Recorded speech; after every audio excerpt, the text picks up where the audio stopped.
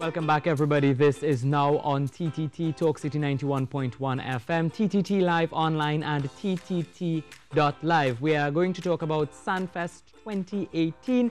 It was launched yesterday. I have with me the communications officer, Alette Williams. How are you? I'm good, Rishi. I'm good. Sanfest 2018 was launched yesterday. Tell me a little bit about that. Well, this is the 48th edition of the Sanfest National Junior Arts Festival. Now, our title sponsor is NGC, the National Gas Company of Trinidad and Tobago, and the entire festival is geared towards giving a platform for primary and secondary school students to showcase their talents in a number of different forms and formats. So it ranges from visual arts all the way to spoken word, dance, music, everything. Everything is done in Sanfest. Yeah. And it's primary and secondary school hosted by the San Fernando Arts Council in partnership with the NGC? Yes, the San Fernando Arts Council is the overarching body that has given birth to the Sanfest competition. And NGC came on board about 5 or 6 years ago to help us to boost this initiative on a national scale. So it's Trinidad and Tobago, but this year Tobago isn't on board with us. Because why is that? Well, we've had some a bit of challenges with engaging them, but they are interested in coming on board, and they do have a lot of talent that they want to have involved in the competition. Just the logistics didn't work out this year, but we're glad to actually have them always interested in being a part of the competition. So the launch was yesterday? Yes. How did that go? It was well received. We had, of course, our honoree for this year, our honorees, Mr. Winston Bramble, who is a stalwart in the creative sector, and Mr. Winston, Mr. Super Blue, who is another honoree that we're having, and he will be honored from the Pan and Sam.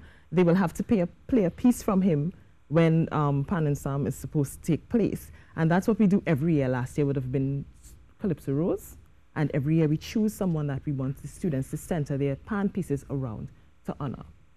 So the launch was yesterday. It was well received. What now?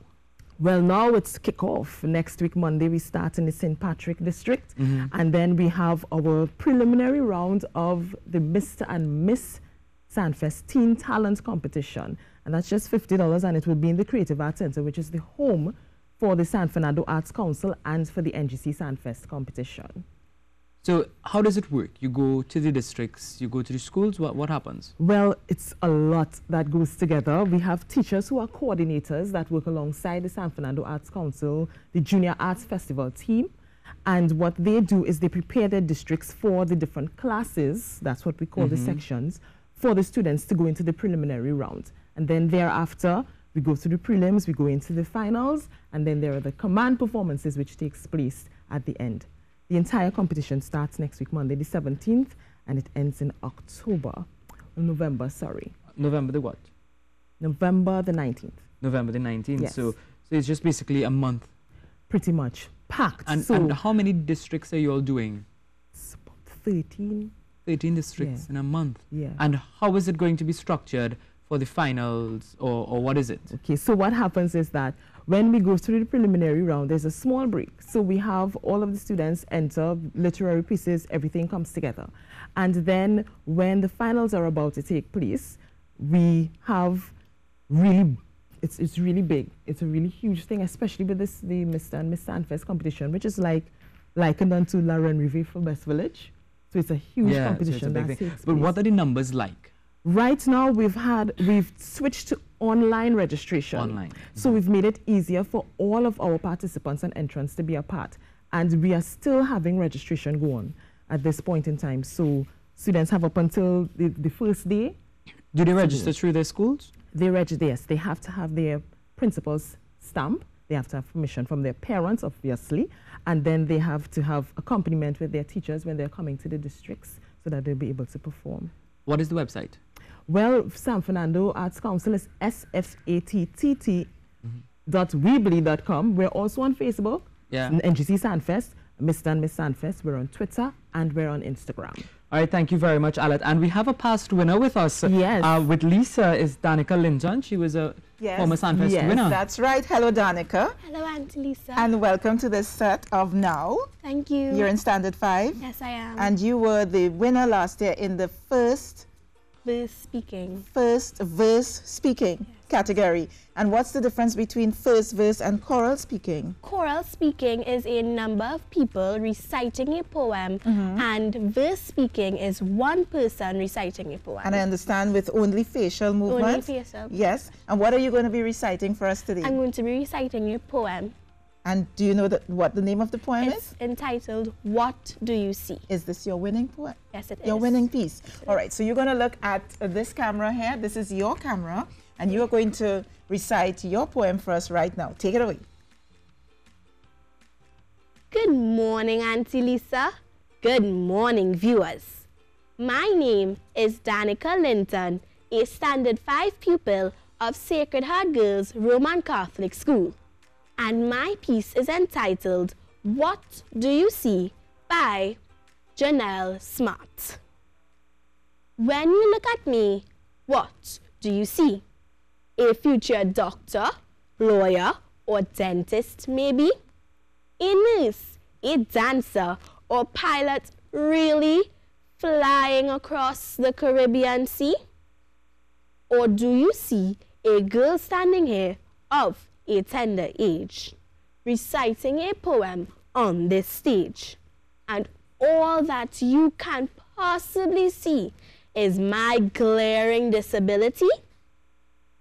Well, I have to say, you're not the first and certainly not the last to have the wrong idea whenever I pass.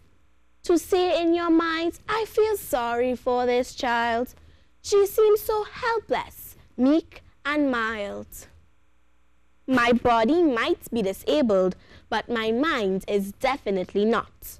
I can count, read, and think critically when I give it a shot. Mathematics is my best subject. Creative writing I love a lot. In class, when I am writing, Miss enjoys reading my plot.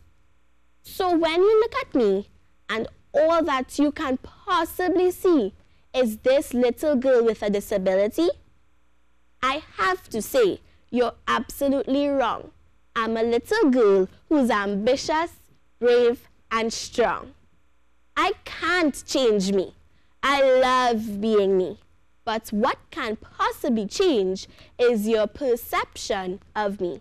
Thank you. Thank you so much. Let me give you a kiss. I don't see a disability at all. I see a wonderfully bright young lady who's good. What would you like to be when you grow up? I would like to be a journalist. Oh, really? And look at where you are. Let's give a round of applause again. Thank you so much, Danica. And say hi to all your teachers. I know your teacher is here with you, Miss. Miss Smart, yes. Miss Smart is in the back there with you. And congratulations once again. Okay. So, Rishi, wonderful, isn't it? Absolutely fantastic. Yeah. I'm sitting here and I'm like, whoa. Fascinating. Yeah. Yeah. And it's really nice to see young people do things like this, Lisa. You know, some people, as the poem said, you may look at her and see something negative, but she is using that as something positive. Absolutely. And that is what we need, more positivity and people to view themselves in a positive way. And that is the only way we as a country can move forward. And as an individual, that is what you need if you want to be happy. And that's what we're doing every morning right here now on this program. But right now, we go across to Tobago.